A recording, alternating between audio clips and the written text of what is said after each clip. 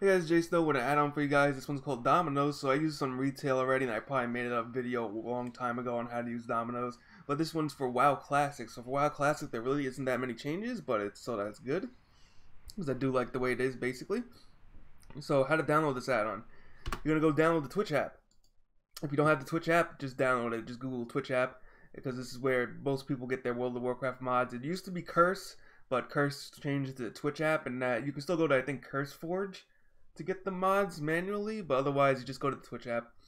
Once you're in the Twitch app, go to your game folder or right here where it says mods, click mods, look for World of Warcraft, click it, and then make sure you connect the drive. So you need to make sure this section has the drive that you need. So if you want to add a game or scan for installed games, feel free to do that. And then click down and make sure you're on World of Warcraft Classic, not retail because it's two separate items. Click on World of Warcraft Classic wherever you installed it. Then go to Get More Add-ons. Under Get More Add-ons, go to Search, type in Dominos or Dom, whichever one's which, and then Dominos should be right here. It should say 8.2 Classic. So this one is the one that works. So let's go into how to use this add-on. So it's really simple. What do you call it?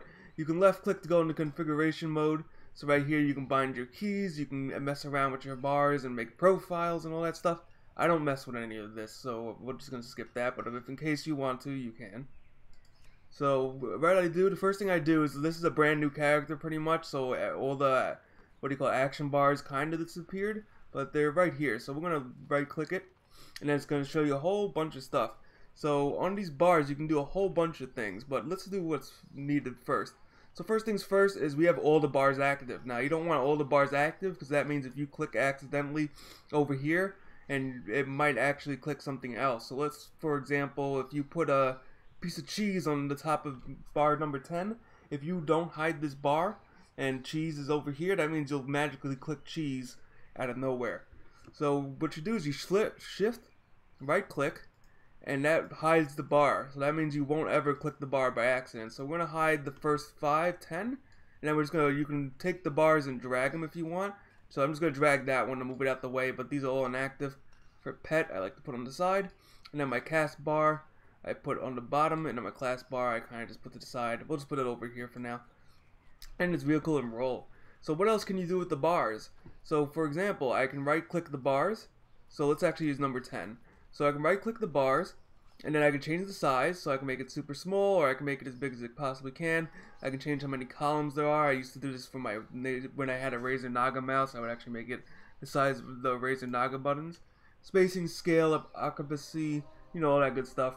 So you can mess around with that. There's also advanced things, but pretty much I just change the size of the columns depending on where I want my items at or task at. So now that that's all done, let's go into key binding.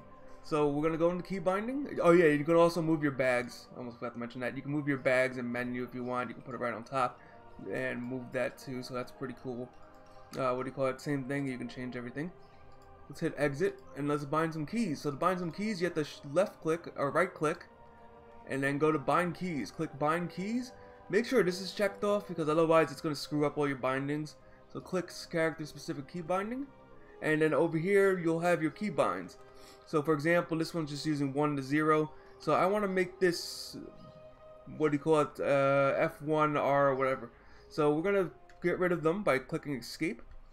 So click escape to get rid of all these key bindings, and then I'm gonna make this. Usually I do EQ, so we're gonna bind this to E. So I'm gonna hit E.